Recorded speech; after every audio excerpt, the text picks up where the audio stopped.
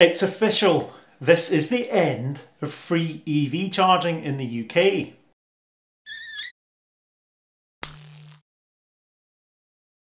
Today, Tesco and Pod Point announced price rises for all of their chargers at all of their stores across the country. For many people, the free charging at Tesco has been a massive benefit to them. It's been hugely lowering their cost of motoring, but not everybody's been terribly happy about it. Let's have a look at this press release from Pod Point today, which outlines the changes. There are changes taking place across the Tesco EV charging network. From the 1st of November, there will be new prices for using charging points. Here's everything you need to know about the new prices. Tesco is introducing the following new tariffs for charging at its stores. 7 kilowatt chargers will be 28 pence per kilowatt hour. 22 kilowatt chargers will be 40 pence per kilowatt hour, and 50 kilowatt will be 50 pence per kilowatt hour. So there's some FAQs here as well. Why are you/Tesco making this change?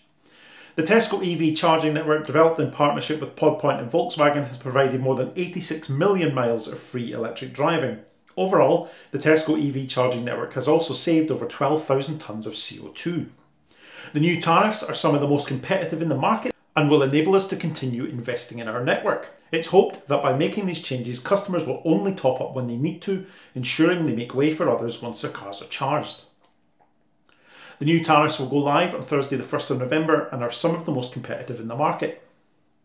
The usual signposted car park restrictions will still apply, and you can pay using the Pod Point app or online guest checkout where available. Contactless payment is available for the rapid chargers. There is no discount for shopping in store. However, Tesco want to ensure that public charging remains accessible through great value tariffs. And Tesco is committed to expanding its national rollout of EV charging, and this is on track to hit 600 stores by the end of spring 2023. So that is pretty huge news, and I'm sure not everybody's going to be particularly happy about it. It's never good when a good thing comes to an end, and I'm sure there'll be a lot of people that are a little bit, oh, that's not good, I'm going to have to pay. But in my opinion, this actually has to be a good thing going forward. Free charging breeds bad behaviour. If something's free, people will take it whether they need it or not. People will go to Tesco, they'll plug in whether they need to charge or not, which means for people that actually really need to use a charger, chargers aren't available. We've also seen lots of people moaning on like social media and stuff like that about certain courier companies abandoning their vans on every charger, and they've gone to Tesco to do a shop and there's just been vans using every single charger and they've not been able to get anywhere near them. Companies abandoning vans overnight and really sort of abusing this perk that's been put in place for customers.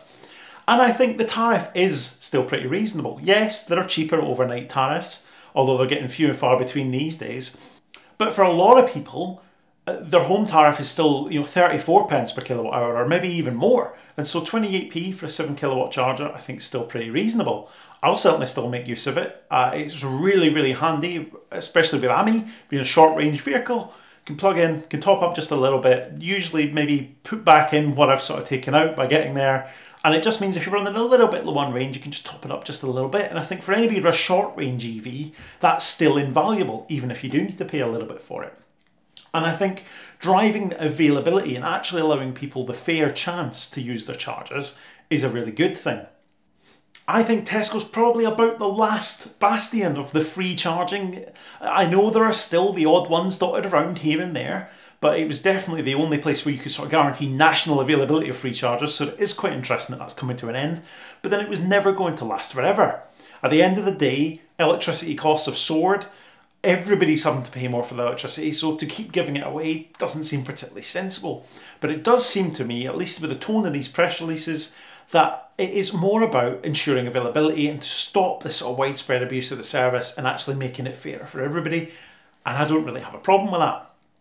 The price rises on the rapid chargers might be a little bit harder for some people to swallow, because obviously right now and until the 1st of November they're 28 pence per kilowatt hour, which is, I mean, it's the cheapest in the industry by miles.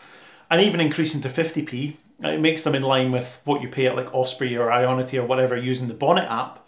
And it's actually quite a bit cheaper than the sort of walk-up rate with most of those networks. So I still think it's fair, and I still think you've got that little bit of encouragement to actually go to Tesco and to shop there, because the charging still represents decent enough value for money.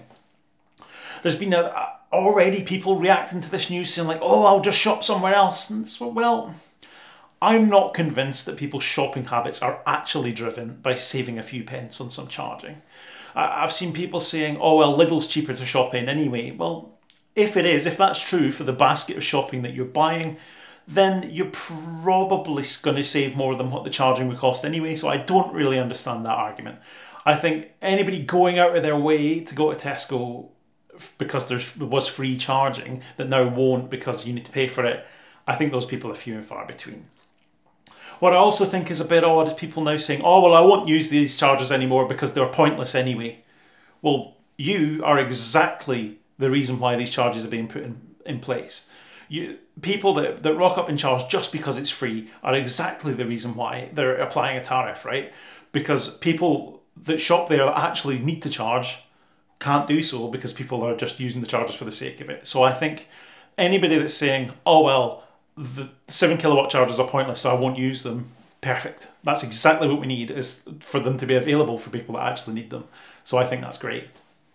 What is quite interesting is that so Tesco at their head office have a great number of Pod Point chargers that up until now have been free for staff to use. And they are actually, on the 1st of November, implementing exactly the same tariffs there. So staff at the head office will pay exactly the same as what customers do at the stores. It's an interesting move. It's not proven to be the most popular, but I think it is quite interesting because it sort of takes away any disparity there. And I think it's also the right thing to do in terms of how that's then appears to store colleagues who would have no choice but to pay for their charging using the chargers at the stores.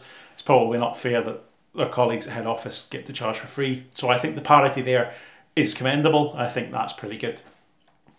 As always, I want you to let me know what you think in the comments. I think this is going to be very, very controversial. I think there's going to be a wide range of views.